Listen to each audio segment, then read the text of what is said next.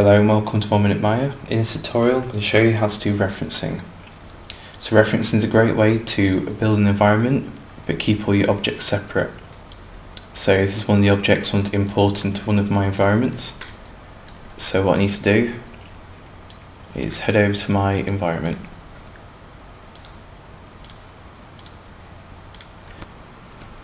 So here we go. At the moment I'm modelling a 1950s office that's been abandoned, so it's looking a bit run down, stuff's damaged, eroded away, you know.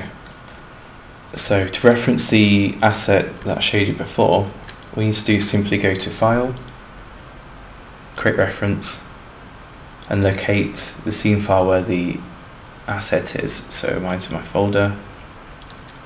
Here it is. And there's my asset. So I'm just going to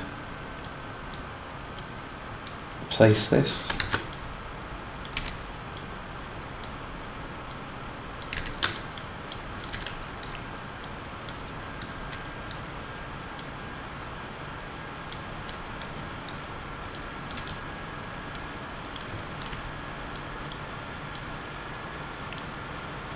And that will do. Awesome.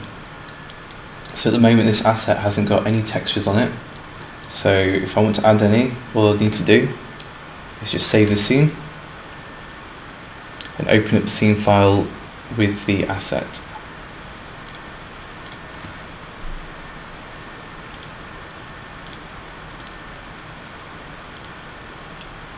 Just put my diffuse in. There we go.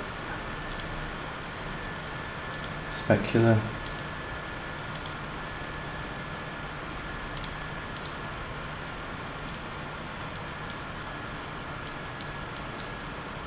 And normal map.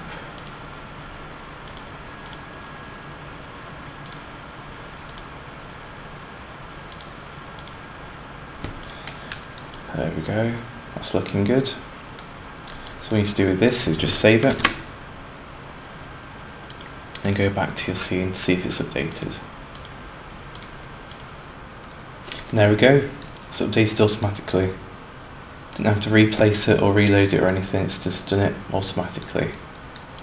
And this is the same method that I've used to build this whole environment. What I've done is imported one object and created an instance,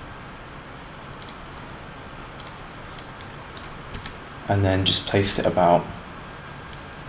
And again, you just need to update the original scene file and update all the other instances that you've made.